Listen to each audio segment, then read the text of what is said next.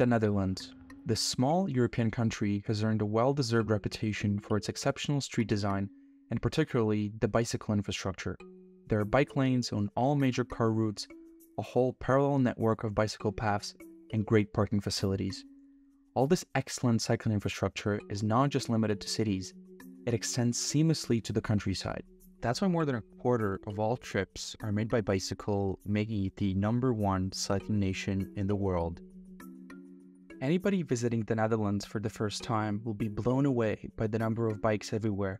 You will also notice that the towns and cities are not packed with cars. Thus, a common misconception is that not that many people drive here, and everybody either cycles or takes public transport. Of course, a lot of people do, but the Netherlands actually has one of the highest car ownership rates in Europe, beating countries like France, Sweden, and the UK. Moreover, when you calculate the number of cars per square kilometer of land, the Dutch beat all neighboring countries in the EU with 229 cars per square kilometer. However, when you walk around any residential neighborhood, there is barely any traffic, there are car-free areas, and of course no traffic in the city centers. So how do they do it? Public space in urban and rural areas can be divided into traffic and residential areas. Traffic areas ensure the flow of traffic, and residential areas restrict motor vehicle access and speed. To make getting around as easy and as safe as possible, you need to create a recognizable road network. To achieve this, there needs to be a clear hierarchy of roads, each with its own distinct design elements, which leads to a continuous roadscape throughout the country, ensuring predictable traffic situations, making driving more comfortable and safer. Each road category will have different road types and designs. However, as the amount of road types increases, the harder will it be for drivers to recognize the road category they are on and adjust their driving behavior accordingly. Covering all road designs in one video would take way too long, so I'll cover the basics of the three main road categories, which are through roads, distributor roads, and access roads. Large urban areas are connected by through roads. Through roads or highways ensure a continuous flow of traffic over long distances. Lanes are wide, there are no obstacles, allowing driving at high speeds comfortably. Most importantly, there are no intersections at grade, and only interchanges allow traffic to get on or off the highway. Bicycle paths on interchanges are separated for increased safety, and here it's designed so that bicycles don't intersect with on and off coming highway traffic. Within urban areas, a through road encircling a city functioning as a ring road is intended to relieve congestion within the city center. However, a ring road is not always a through road in its categorization, as here, for example, there is a signalized intersection, making it a distributor road. Bicycles or scooters are not allowed on highways, however, there is always a nearby alternative, such as a bicycle path or a distributor road. Smaller urban areas are connected by distributor roads, with the most significant having separated bicycle infrastructure, as it is unsafe at such high traffic volumes and speeds for cars and bikes to mix. Lining the roadway with trees introduces a visual barrier that can reduce the comfort of driving at high speeds. Also, lane markings consist of two continuous broken lines, as they are more noticeable and discourage overtaking more than a single broken line.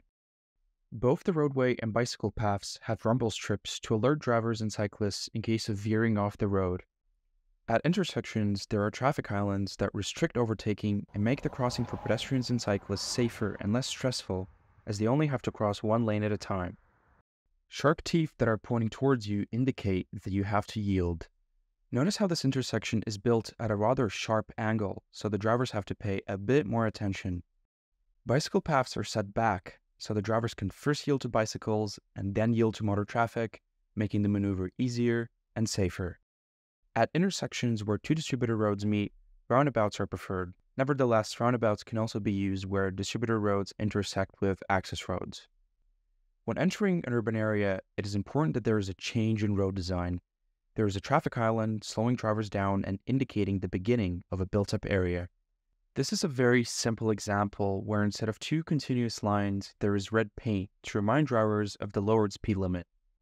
Here the roadway is at the same level as the pavement, giving the feeling of a street rather than a road. And because the whole of the Netherlands is so densely populated, there is second infrastructure outside of cities as well. This effectively eliminates the need for a car even for those living in the countryside. The distributor road shown earlier that connects nearby towns and villages to the city of Groningen was considered too indirect of a route, So they built a bicycle highway running parallel to the train tracks, which only saves 2 minutes at best. However, this kind of dedication to creating attractive alternatives to driving is necessary to reduce the amount of car trips. This video was shot on a workday afternoon, and there are all sorts of people using it, including people getting around on regular bikes, e-bikes, people cycling for sports, and people on mobility scooters. And of course, frequent bus service is also available, connecting rural and urban areas together. The rest of the roads outside built-up areas are called access roads. The first type has separated cycling infrastructure and is used in areas with relatively high traffic volumes, while the other type mixes cars and bikes together. A key characteristic of access roads is the lack of lane markings in the center of the roadway. Notice how as soon as you exit an urban area, these markings are shifted to the side to reduce the comfort of high-speed driving. For roads with medium traffic volumes, cars and bikes share the road, and these markings indicate possible bicycle traffic. On the remaining roads, which are narrow countryside routes leading to farms or villages, traffic volumes are very low. Gravel or grass tiles are placed on the sides of these roads to enable two cars to pass each other comfortably. At intersections, such as this one in a small village, you have to yield to anybody coming from the right or follow priority signs if present. Similar to distributor roads, when entering an urban area, there is an narrowing with a speed bump, indicating the beginning of a built-up area and a change of speed limit. Traffic areas in urban areas are mostly made up of distributor roads. It's important to mention that this is absolutely a street rather than a road, which would then look something like this. However, for simplicity purposes, it's still referred to as a road. These connect residential areas together, and the majority have curbside protected bicycle lanes on either side of the roadway. Bidirectional bike lanes are also used, but on roads with low traffic volumes, there are only markings indicating possible traffic, like this one in a suburban neighborhood. Preferably, there is a median in the middle of the road that discourages overtaking and acts as a buffer zone, reducing the possibility of a head-on crash. Furthermore, it acts as a mini crossing island, like those at a pedestrian crossing, but here pedestrians have the right-of-way. When there is parking, it's placed nearest to the roadway, thereby creating a buffer zone between moving traffic and bicycles. And on newer roads, it's built at the same level as the pavement, thus visually narrowing the roadway. Ideally though, if there are high traffic volumes and there is space, a parallel access road is constructed. The distributor road on the left ensures the flow of motor traffic, and the access road on the right provides parking and can be used by cyclists.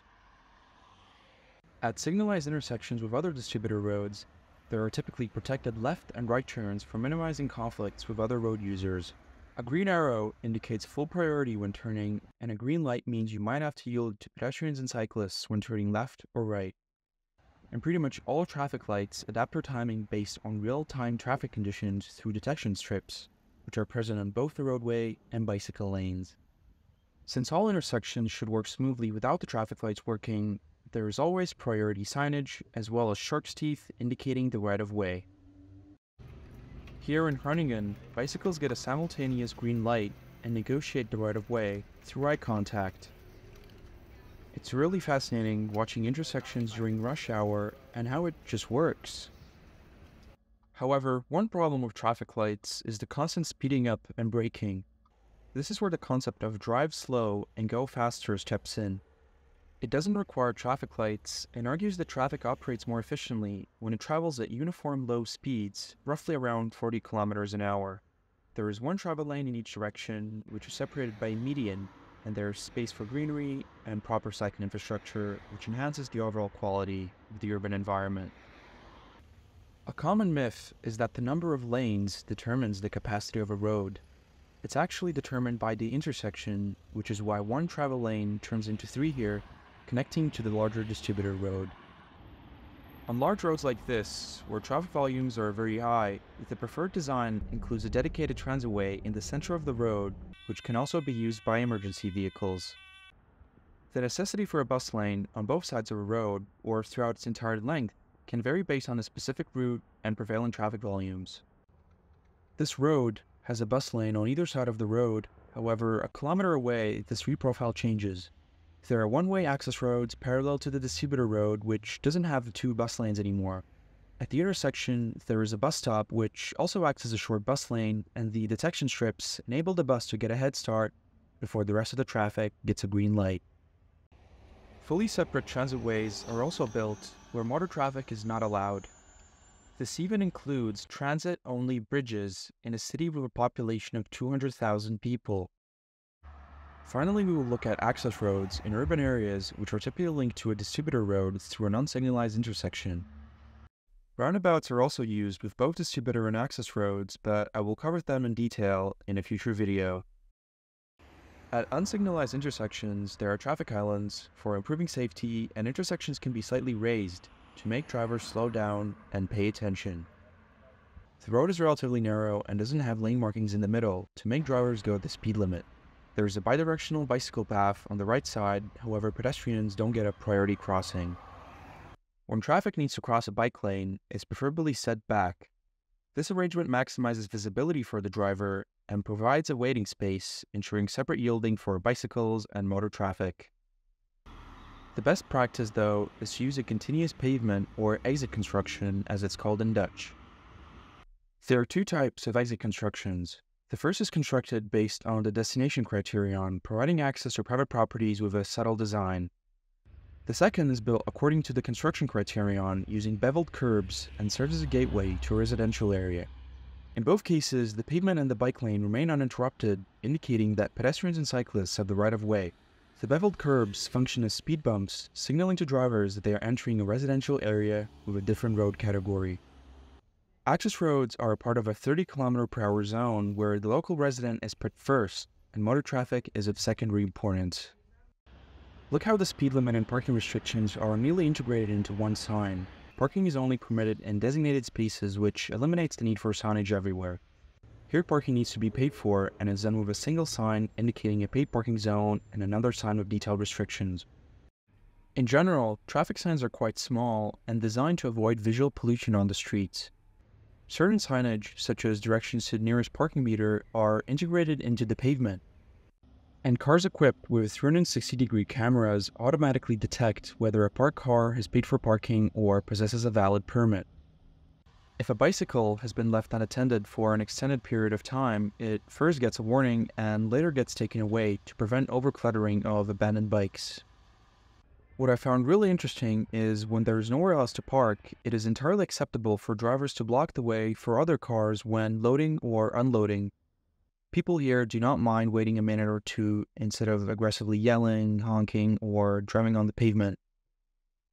Access roads are preferably made of brick to remind drivers that they are in a residential area and to keep vehicle speeds low. Additionally, a variety of traffic calming measures are implemented, such as chicanes and speed bumps, which are mostly made in a way that you can go over them smoothly when going the speed limit. The same is done at intersections, which prevents unnecessary speeding up and abrupt braking throughout a neighborhood. And at intersections, the person coming from the right gets priority. This arrangement is probably the most simple, yet the most effective way of making everybody pay attention and keep vehicle speeds low. If priority is necessary, an exit construction can still be used. This is most often implemented on small main streets in residential areas that provide access to other streets, most of which are intentionally designed one way for cars to prevent drivers from using them as shortcuts and instead make use of distributor roads. This makes a peaceful living environment for the residents as it reduces the flow of traffic through residential neighborhoods. Another way of restricting traffic is the concept of filtered permeability. Cyclists and mopeds are allowed to pass through, however, motor traffic has to take a different route. Here the sign indicates that it's a dead end for cars, but cyclists can continue their journey. The area alongside the pond is exclusively accessible to pedestrians and cyclists, while cars can reach the buildings from the opposite side. By establishing separate routes for motorists and cyclists, it acts as a strong incentive for people to cycle. Some streets can be transformed into bicycle streets where cars must yield to bikes. However, cyclists are permitted to ride side by side everywhere, and cars must yield to them regardless. Upon strolling through various neighborhoods, one can't help but notice the abundance of greenery. Certain streets were initially designed with exceptional street profiles that incorporate green spaces. For other streets, residents have the opportunity to apply for a facade garden, which is a narrow strip of land in front of their houses. There are no costs associated with this. Municipal workers will remove tiles from the pavement and fill them with soil, provided that the owner agrees to maintain the garden. Residents are also permitted to grow climbing plants, and furthermore, you can apply to take care of a flower bed around a tree and receive planting advice. And since the streets are already quite appealing, people are even more motivated to decorate them with their own flower pots and decorations. This collective effort contributes to the development of better neighborhoods for themselves and their fellow residents, fostering a stronger sense of community. So arguably, the most pleasant living environments can be found in home zones or woonurfs. The pavement and the roadway are at the same level, and it's clear that you shouldn't drive fast here. This is why speed bumps are typically considered a last resort for traffic calming, as the road design itself should convey the need for slower speeds. Here the parking is put perpendicular to the road and changes directions, creating a chicane effect and keeping vehicle speeds low. Home zones are truly remarkable places to live in. These areas typically have a lot of greenery and offer spaces for relaxation. And if you want, you can even play table tennis. Studies have shown that Dutch children are the happiest in the world. People here understand that playing outside for children must start right outside their front door. This way, they can slowly build up knowledge of their surroundings, start traveling on their own, and start becoming independent. Also, you will find permanent car-free areas, creating beautiful living environments. However, all types of buildings at some point may require access for emergency or delivery purposes. This is why a car-light approach is often preferred over completely car-free areas, striking a balance between accessibility and creating appealing spaces. This is the case for city centers, which are still accessible by car. However, there is not that much on-street parking, and squares and plazas are usually pedestrianized. The majority of parked cars you'll encounter are delivery vehicles, and they must adhere to specific timeframes for making their deliveries. This scheduling helps reduce the clutter of parked delivery vehicles throughout the entire day. This is one of the central squares in the city, serving as a market on some days. It used to be a parking lot, and this image has been floating around the internet, praising the removal of parking. Unfortunately, this is a terrible example, as right around the corner, several buildings had to be knocked down to make room for a parking garage. A better example is of course underground parking garages, where the majority of on-street parking gets relocated. The same for bicycles. There can be quite a bit of them, and there are restrictions for bicycle parking in some areas, which encourages the use of bicycle parking garages. To keep through traffic out of the inner city, Groningen in the late 70s implemented a traffic circulation plan, dividing the city center into 4 sectors and establishing one-way streets. Despite facing strong criticism initially from shopkeepers, these changes ultimately led to a more vibrant inner city, and of course, attracted plenty of visitors. It is important to note that no street is ever complete. The Dutch constantly monitor traffic flows and look for possible improvements. The Netherlands serves as a brilliant example of effective road and street design, showcasing a strong commitment to safety, sustainability, and the well-being of its citizens. They have achieved an impressive balance between motorized and non-motorized transportation. This raises the question, how long will it take for the rest of the world to follow? Thank you for watching. If you enjoyed the video, please be sure to leave a like, and don't forget to subscribe for more videos about creating better urban environments.